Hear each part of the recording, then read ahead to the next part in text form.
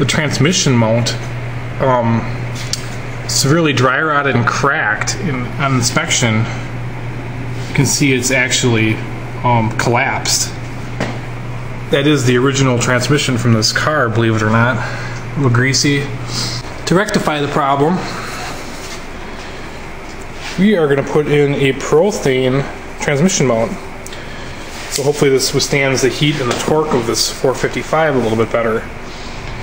The car really didn't have any symptoms of a bad transmission joint, like clunking or the shifter moving around or even popping out of gear. So I didn't notice it till this point. I suppose I should have inspected it. There are the new Super 44 Flowmasters on the back. We're now going to demonstrate a way to actually test the transmission mount. We have a jack positioned under the car, and now my assistant is going to place a block under a rigid part of the pan, and he's going to apply pressure to the back of the pan, and upwards pressure. Let's see what happens with this thing.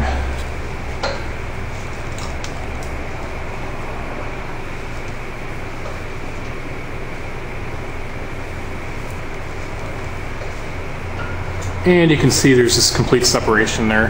The transmission was walking all over the place. Now we're just gonna zip out the 4 mounting bolts.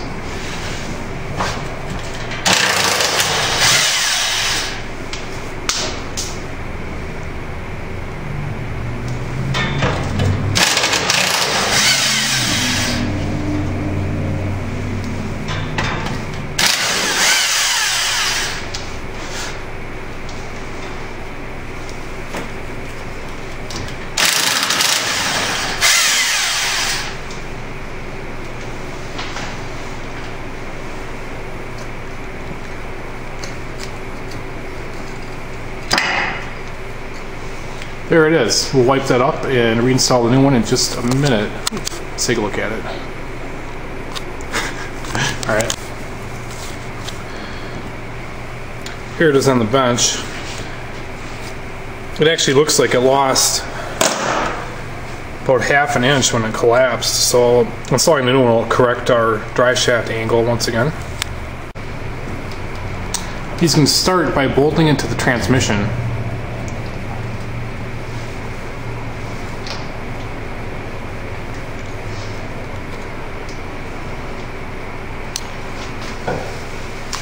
Here we're using the original bolts and lock washers. We're not going to bother with anti-seize, even though it's going to aluminum. There's plenty of oil in those threads.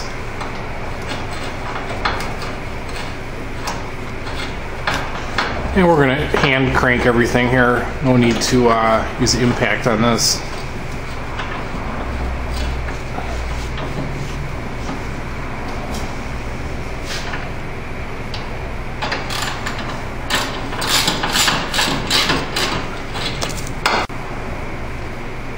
Now he's going to install the new studs into the mount, just finger tight.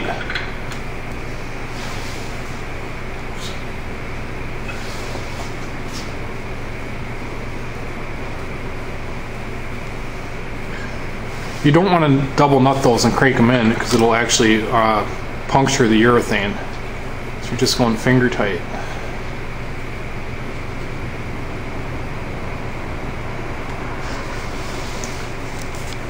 Now he's going to lower off the jack.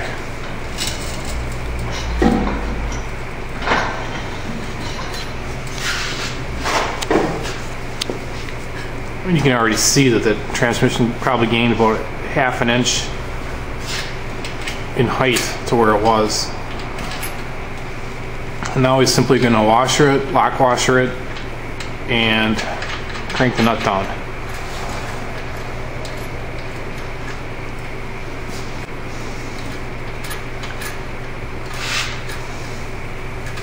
Going to add a little bit on flat washers here. I like to put them in directionally.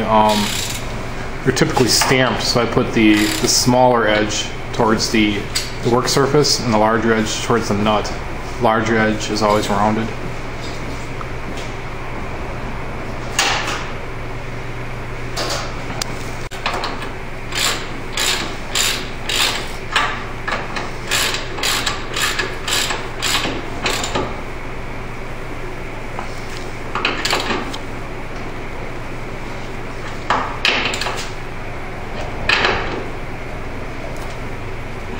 And there you have it, one transmission mount.